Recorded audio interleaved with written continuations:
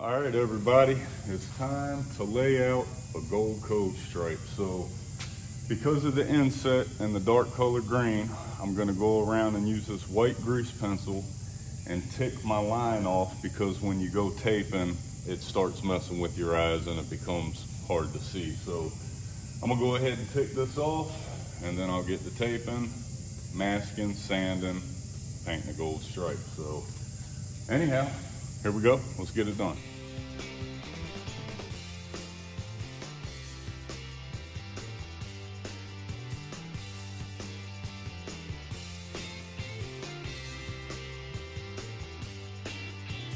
All right, everybody, I got the cove stripe ticked off with the grease pencil, and now I'm gonna tape.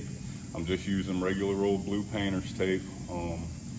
I prefer this over the fine line tape, one, because if you pull the tape too tight, it'll get really thin in areas and you end up with, you know, a wavy type stripe. So I just always use the blue painter's tape, and I compensate for that by, on the first coat, going extremely light, and that seals the tape edge off without allowing any bleed through with the following coating. So it's just how I've always done it. It's how I'll continue to do it. So I'm gonna go ahead and tape it off, and I'll get with y'all on the next step.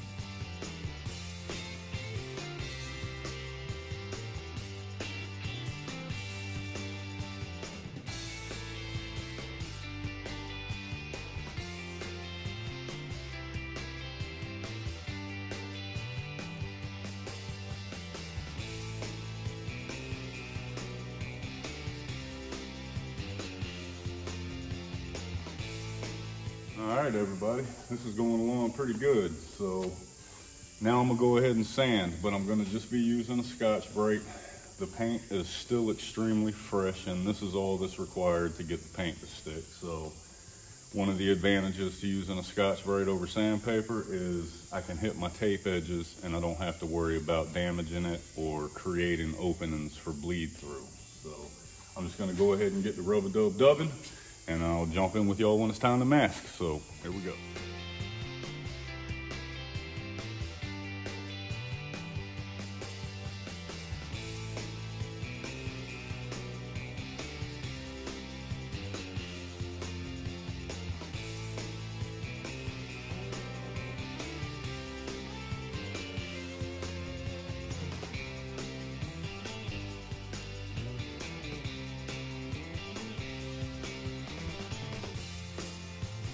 She is sanded.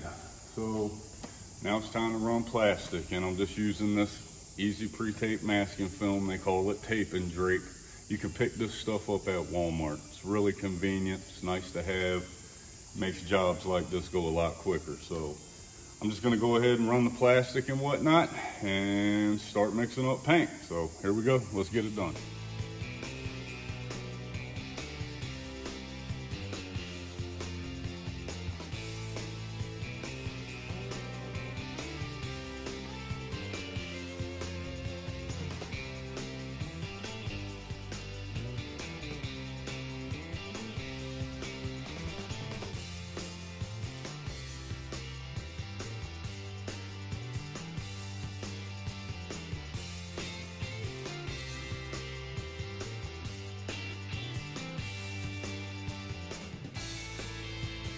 All right, she's bagged off.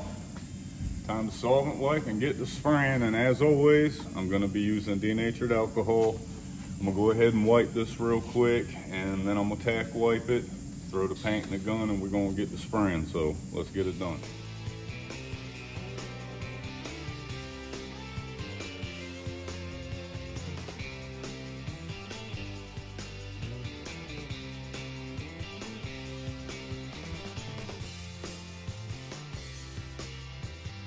All right, here we go. As always, I'm using my handy dandy 3M accuspray. I got the 1.2 spray cap on here. And like I said, this is cordovan gold. So again, first coat, really light tack coat. Seal that tape edge so there's no bleed through. We'll go ahead and time lapse this. Let's get it done.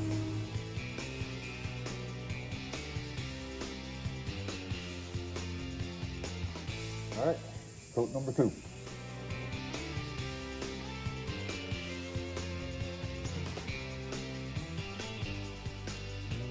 All right, coat number 3.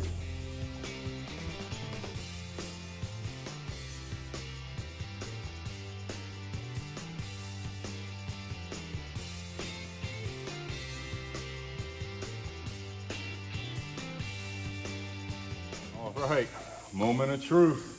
Y'all ready to unbag this thing, see what she looks like? Let's do it.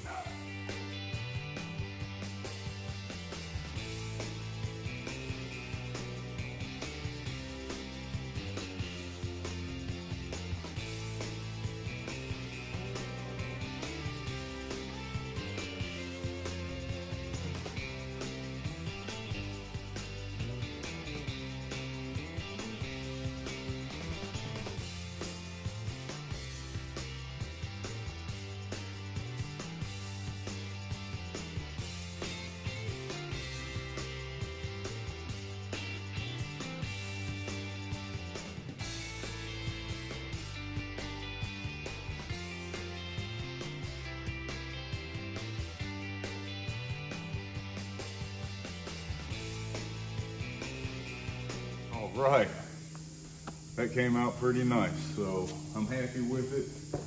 It's just another day at the boatyard, and I didn't have no bleed through with my tape. I'll quickly take you for a walk.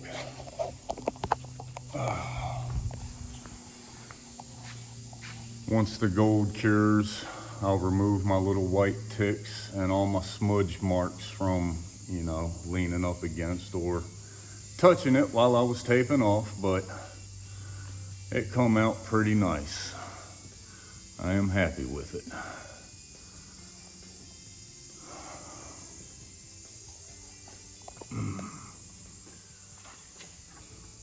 That is the good old cordovan gold, or cordovan, or however you pronounce it, but nice crisp lines. So, you know, that does help set it off. And once I put that white boot stripe on there, she is gonna be good to go.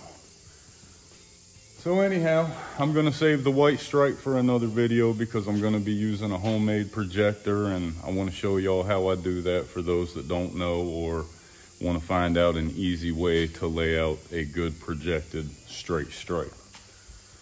So yeah. There's another video.